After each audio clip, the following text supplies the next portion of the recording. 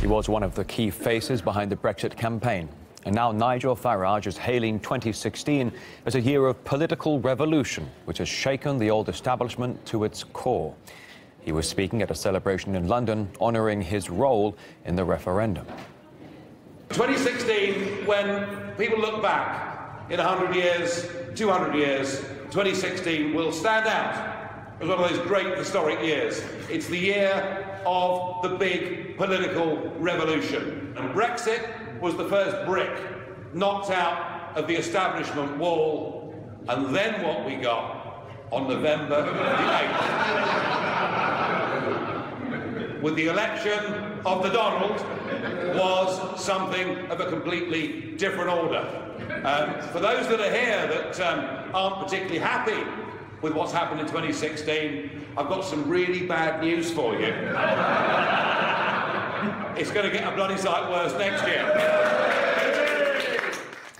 Now, the rise of anti-establishment sentiment, the anti-NATO movement and opposition to international trade deals, these are just some of the trends that could signal a new reality for many Western countries.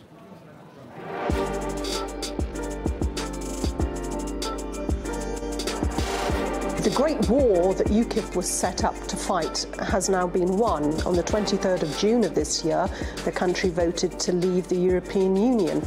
I expect UKIP to go forward with its, insurgent, dissident policies to free up this country and free up the world, ideally, from the political elite.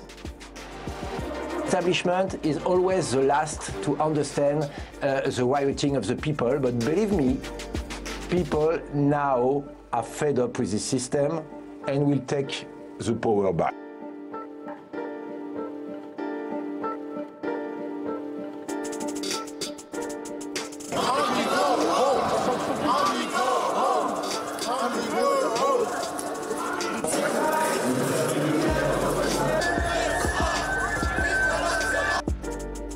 NATO has no reason to exist anymore because there is no threat to Europe.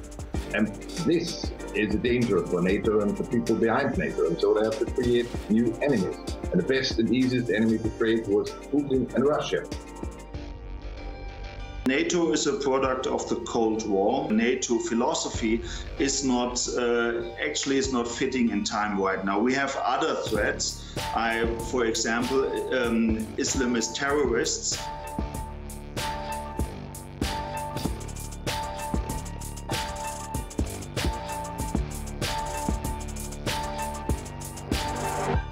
The European Parliament, it continues its anti-Russian policies, and this is something that does not help the international peace and security. So many political dissidents like myself who are basically locked out of our corporate media coverage.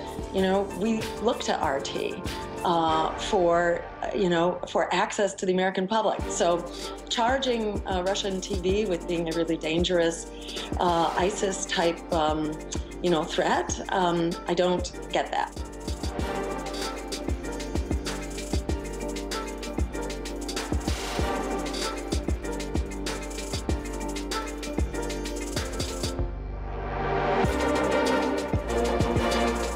I think the big multilateral agreements are now, as you say, dead in the water.